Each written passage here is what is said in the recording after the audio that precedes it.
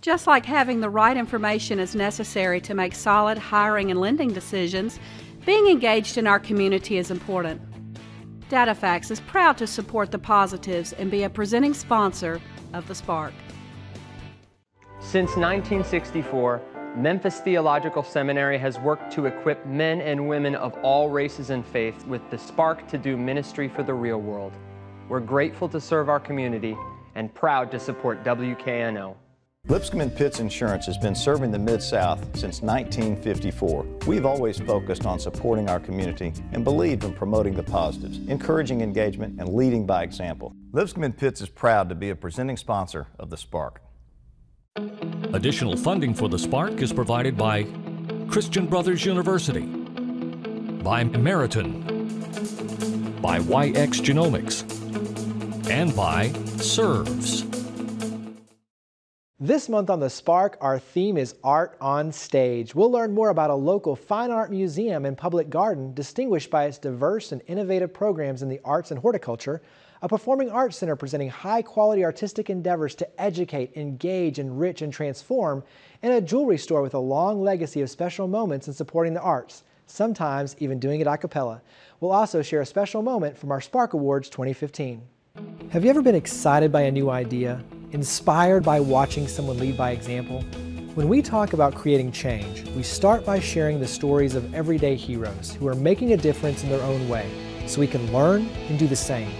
This truth is the power behind this show, which is focused on business and community leaders that are leading by example to give back, fuel change, and create new opportunities for the Mid-South. I'm Jeremy Park, and this is The Spark. They're a local fine arts museum, and they have a public garden and a number of innovative programs. Absolutely amazing. I'm here with the director of the Dixon Gallery and Gardens, Kevin Sharp.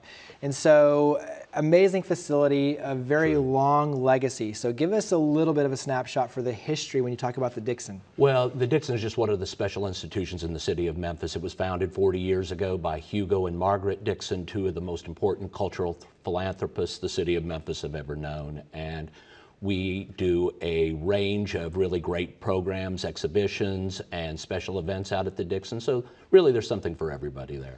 Well, and your collection, your private collection, is world famous. I mean, when you look at the paintings, when you look at the porcelain, give us some of the standouts when you talk about both sides there. When most people think about the Dixon Gallery and Gardens, even internationally, they think about our wonderful French Impressionist paintings collection, and it really is something very, very special, probably the finest collection of French paintings in the South or even this part of the United States. So anyway, it's such wonderful artists as Monet, Renoir, Cezanne, Degas, any number of others are represented in these remarkable holdings, and they're here in Memphis in the galleries, you know, every day for people to come and see. And we get to enjoy them. And we get to enjoy them. They're very, very special. And so parlay that over to the garden, because I mean, you have a rare opportunity on both sides is you get to walk through and you get to see, and we'll talk about the exhibits in a second, but this amazing artwork inside. Right. And then you also have artwork outside. That's exactly right. It's we really think we're at our best at the Dixon when we are tapping into that synergy between the fine arts and nature.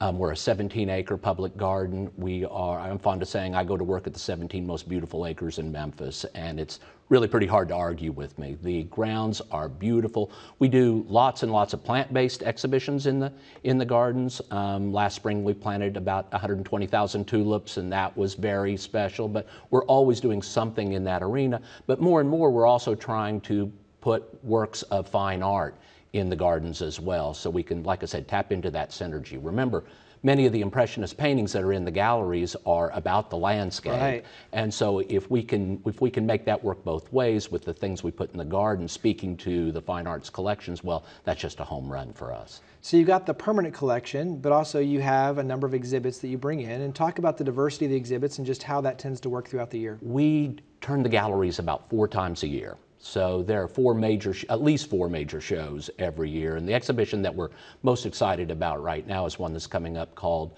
Wild Spaces Open Seasons, Hunting and Fishing in American Art. And it's a show that will feature some of the most important artists that the United States has ever produced, starting at about 1800 and going right up until World War II.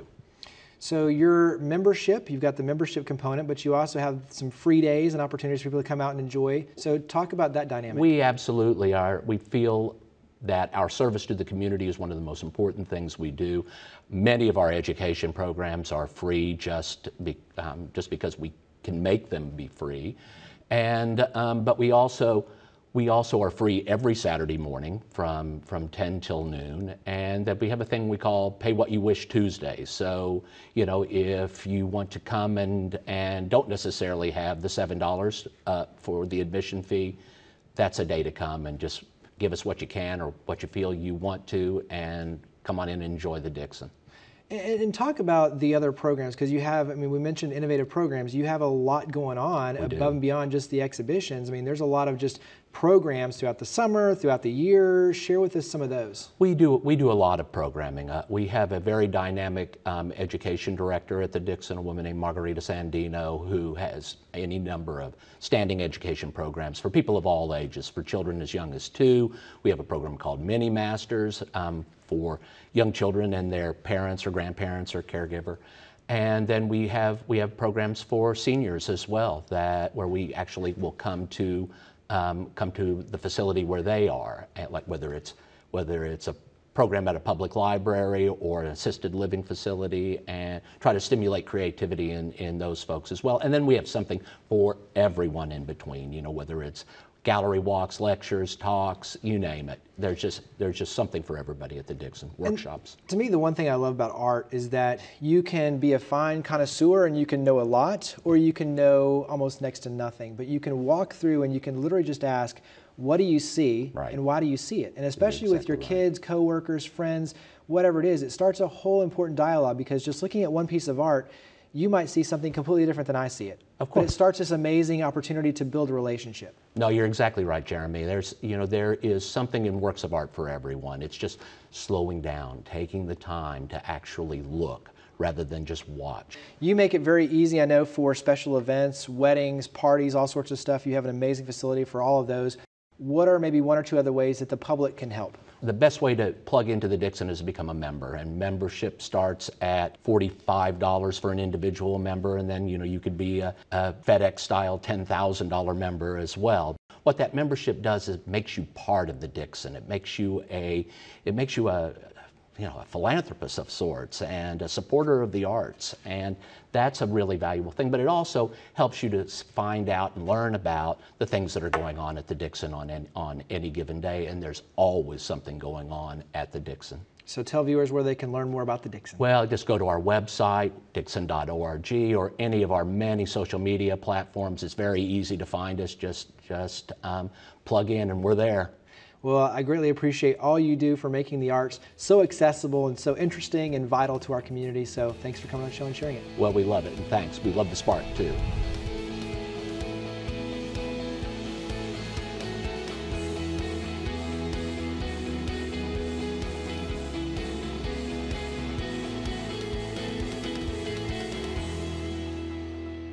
They're a performing arts center, educating, enriching, engaging, and transforming our community. I'm here with the Executive Director for the Germantown Performing Arts Center, GPAC, Paul Chandler. Thanks for having me. Absolutely. So GPAC, fun acronym. I think everybody knows it by at this point, but you do a lot of amazing things out there at the Germantown Performing Arts Center. So give us a little bit of context. Let's start with history. So give us some history for GPAC. So we're 22 years old, actually going on 23.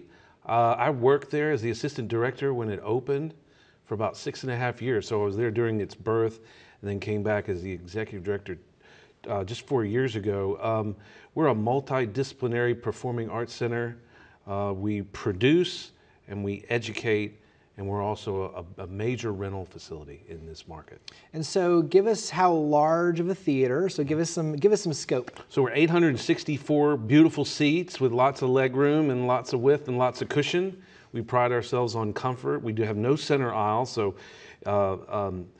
every seat's a great seat, so they say. They say we're acoustically perfect, but perfection is hard to achieve, but we're pretty darn close. We have a black box theater, which houses approximately 200, where we have dance, receptions, and we teach and educate in that space. You have such a huge variety of artistic endeavors between music and bringing in, world-renowned artists all the way through the theater and so many different areas and even special events. So walk us through some of the dynamics, if you will, for GPAC. So, that model began in the beginning as different directors came in, new programs came in. We have tremendous support in our community. The city of Germantown is also a tremendous support. So that's just allowed us, plus, I think we have a really great team. And we execute very, very well, and we have 100,000 people will enter our doors on the education side and the performance side. We have a dance series, a jazz series, an international series. Our classical music is handled by Iris Orchestra. The list goes on and on. In terms of users, Opera Memphis has main stage performances out there. MSO performs out there.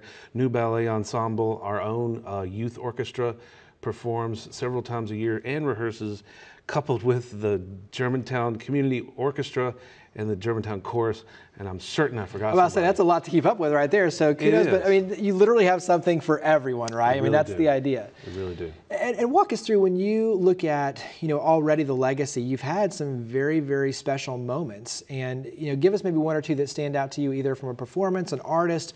What are some special moments so far? You made me have a chill. Yeah, see, there you go. I was just remembering Mikhail Baryshnikov, Yo-Yo Ma's first performance in Memphis, Yitzhak Perlman's. The creation of Iris Orchestra was probably our greatest artistic endeavor. The first performance in the Memphis market for Alvin Ailey American Dance Theater. And then most currently, we produced an outdoor food truck and music festival, and we thought 750 people would be a hit, and 2,500 people showed up. So nice. We're building an outdoor venue just to our north, not because of the food fest, but because it was an idea about 2 years ago. And so we're going to roll that out this fall, begin the design work. It's pretty exciting.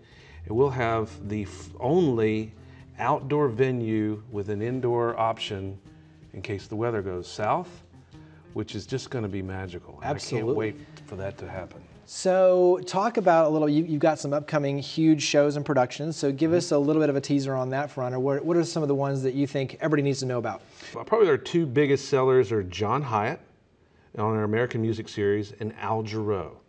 Both of those will sell out anytime now. We've got John Hyatt in early November, Al Jarreau in the winter.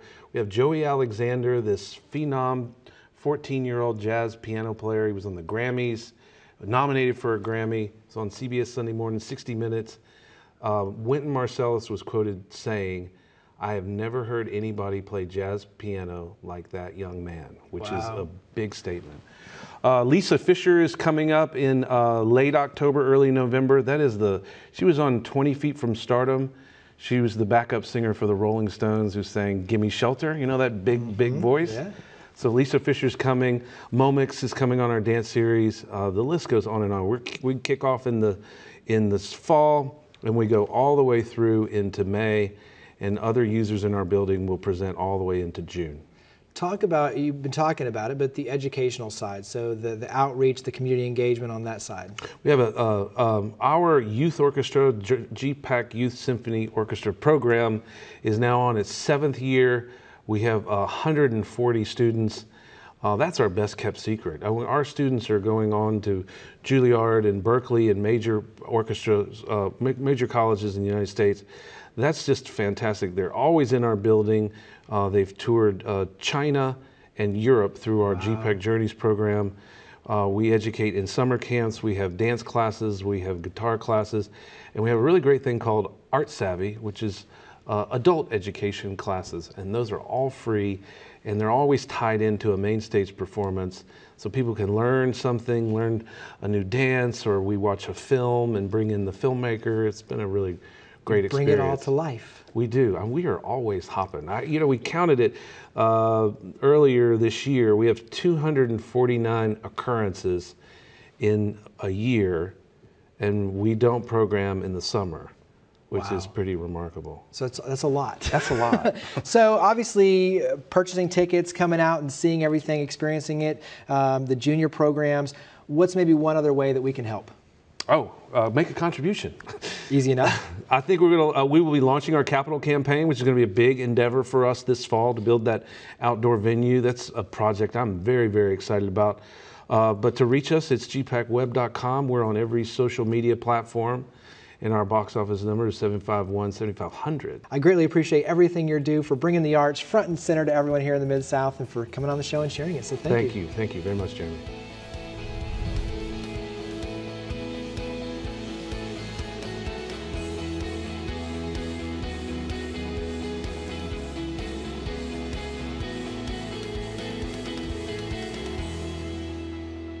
Each year, the Spark Awards honors businesses, nonprofits, and individuals doing their part to make the Mid-South a better place. Our most recent winner for nonprofits with budgets under $1 million is Camp Good Grief and the Kimmons Wilson Family Center for Good Grief. Camp Good Grief started in 1999. It's the first children's grief camp in the Mid-South, and that's for 6 to 12-year-olds. Over time, that grew into a camp for teenagers, a camp for adults, and then really we needed to put walls around our program and to offer grief counseling all year long. So we have the Kimmons Wilson Family Center for Good Grief, staffed by trained professionals. There's 6 therapists that work there that are mental health providers, but all that we do is free of charge. The camps are free of charge and open to the community, as is the individual grief counseling.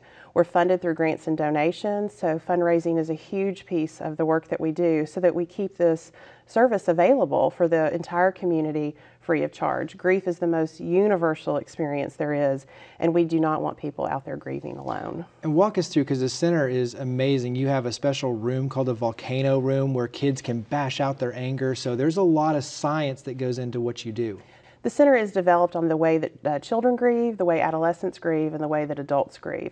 And they grieve in very different ways. So the children's rooms look more like a playroom, because oftentimes children show their grief through play, where the teens might need more of a physical release. Even the adults, we have a room where they can, it's an anger management room where they can express that. We have an outdoor ropes course that we can work with a family as a whole to focus on the changes that they've experienced and how they're trying to create a new normal in their life since their loved one has died. The center is growing. We currently have a waiting list, which is very hard for us, and we don't want people grieving alone. But people are coming to us from all over, even outside of the Mid-South, because there's no other service like this. So with camp each year, we take over 100 children to our camps. We see over 3,000 people individually a year at the Grief Center.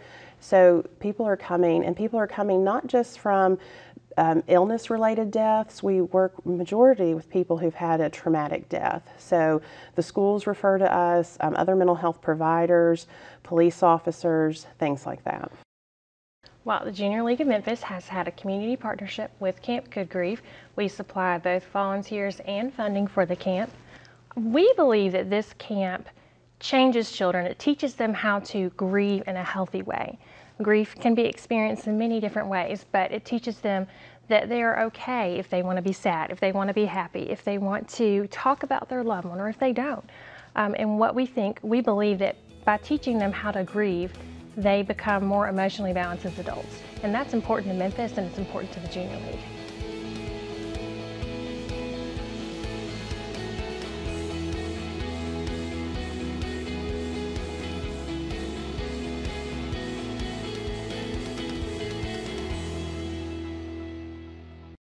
They're a jewelry store with a long legacy of special moments and making a difference right here in the Mid-South. I'm here with the owner of Mednikow Jewelers, Jay Mednikow. So when we talk about Mednikow Jewelers, you have a long legacy. We're talking over 125 years. So give us some history. It's a long story. My great uncle came from America, from the Ukraine, in a Fiddler on the Roof kind of story. And he ended up in Memphis. And we're not exactly sure why he ended up in Memphis, but he did. Perhaps the economic opportunities were here that he saw. And he ran the store until 1935. My grandfather took over, who was his younger brother, and that's how I ended up here in Memphis. It's a family business. It's a classic story of an American family business. And so on your end, I mean, arts is kind of the central theme for the show, and art plays a vital role not only in your store, but we'll talk about your philanthropy as well. Right. But obviously in your store, I mean, you're working with very well-known artists from around the world to create this jewelry, and you're known for picking the right diamonds and jewels. So give us some text dare. What are some of the things that you look for that create a special moment for, someone who's going to propose to his fiancée? I mean, what makes a special moment in your eyes?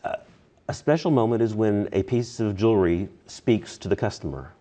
And customers come in, they can look at many diamonds, many pieces of jewelry, but every piece is unique, and everybody at some point finds something that speaks to them, that they want to have, that will be passed down from a generation to generation. Even the diamond I gave my wife, when I saw it, when we got engaged 18 or 19 years ago, I knew it was the one. And I've seen thousands of diamonds, but I was looking for something in general, and then one opened a paper and looked at it, and it spoke to me.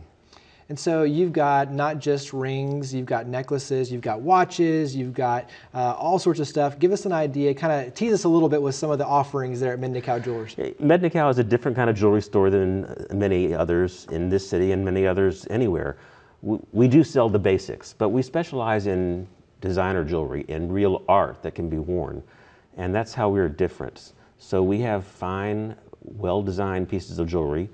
The customer is getting not only excellent quality materials and workmanship, but excellent quality design. And that's what we specialize in, what we're most proud of, because we have an eye for design.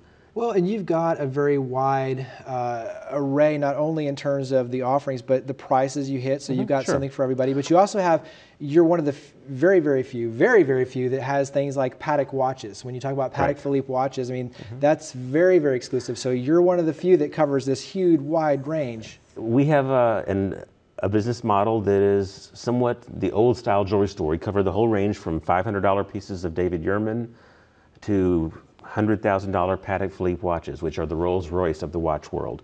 We run the gamut. We like to find customers when they're young, even teenagers, to buy Yurman and then get engagement rings and carry them with us for life. It's a very fun thing to watch a person. That's for that 125-year generation. And we have people whose parents and whose grandparents bought their rings from us who come in today to buy rings. So let's switch over and talk about the support of the arts in the community. So you yourself, heavily involved, part of the Harvard Glee Club, you're part of Delta Capella, so you have your own a cappella band that gets out there and performs, but share some Delta Capella. The arts are very important to us. My dad's sister was a concert pianist who taught at Juilliard her whole career, so music runs in my family. And when I was at Harvard as a college student, I joined the Glee Club and I joined an a cappella jazz vocal group. And I came back to Memphis after going to college and working in New York for a couple of years, and there was nothing like it. So I started my own a cappella vocal band. It's called Delta Capella. And a cappella music has exploded at this point. Glee was kind of the start, even though it wasn't technically a cappella. But then the Sing Off came on NBC TV. And there have been pentatonics. There's been major top 40 hits done a cappella. I've been doing it my whole life. I love it. It's a great art form. It involves teamwork. I'm not an athlete. I'm an artist, and that's my form of teamwork, is working with 12 other guys to produce vocal sounds that sound like a rock or a pop band. And it's amazing. I mean, just hearing some of the tracks myself, it's amazing. So give us an idea of some of the other things that when you talk about arts, I mean, you're heavily involved in so many things, but give us maybe one or two other things that are near and dear to your heart. Well, anything having to do with the arts in Memphis is important to us. We're big supporters of the Memphis Symphony and of the ballet and of the Dixon Gallery.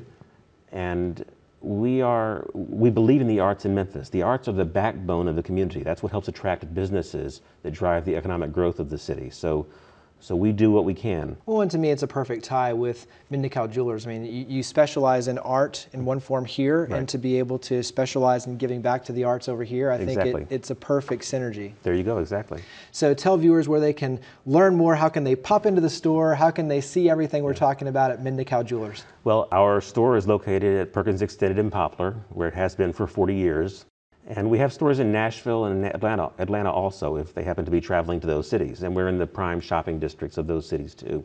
And Mednikows there are slightly different. We tailor the merchandise for the market. So you should visit us in other cities. Online, we have a website, mednikow.com. And of course, the typical social media that people know about, Facebook and Instagram, are important to us.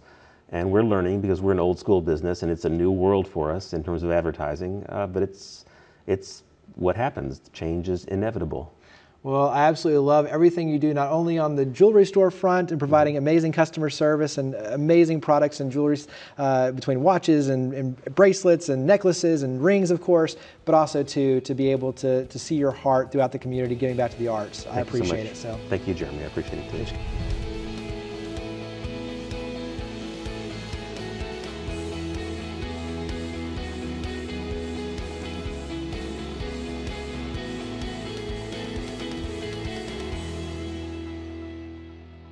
The Mid-South has an impressive legacy when it comes to art. Yes, we're the home of the blues and the birthplace of rock and roll, but we also have some of the most renowned fine arts museums and performing arts centers in the country. As we saw this month, the Dixon Gallery and Gardens has a permanent collection of over 2,000 objects, including French and American Impressionist paintings and significant holdings of German and English porcelain. With numerous exhibitions and collaborative events using their public gardens, there's something for everyone to enjoy. With its acoustically perfect 864-seat venue, GPAC presents us with world-renowned performing artists in a variety of genres, year-round educational activities for all ages, rotating visual arts exhibits, and community events that welcome over 100,000 visitors each year.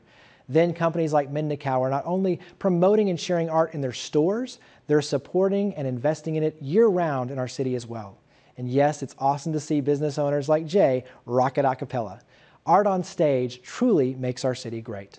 So thank you for watching The Spark. To learn more about each of the guests and to share your stories of others leading by example, visit WKNO.org and click on the link for The Spark.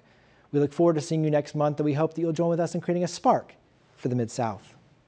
Just like having the right information is necessary to make solid hiring and lending decisions, being engaged in our community is important. DataFax is proud to support the positives and be a presenting sponsor of The Spark. Since 1964, Memphis Theological Seminary has worked to equip men and women of all races and faiths with the spark to do ministry for the real world. We're grateful to serve our community and proud to support WKNO. Lipscomb & Pitts Insurance has been serving the Mid-South since 1954. We've always focused on supporting our community and believed in promoting the positives, encouraging engagement, and leading by example. Lipscomb & Pitts is proud to be a presenting sponsor of The Spark.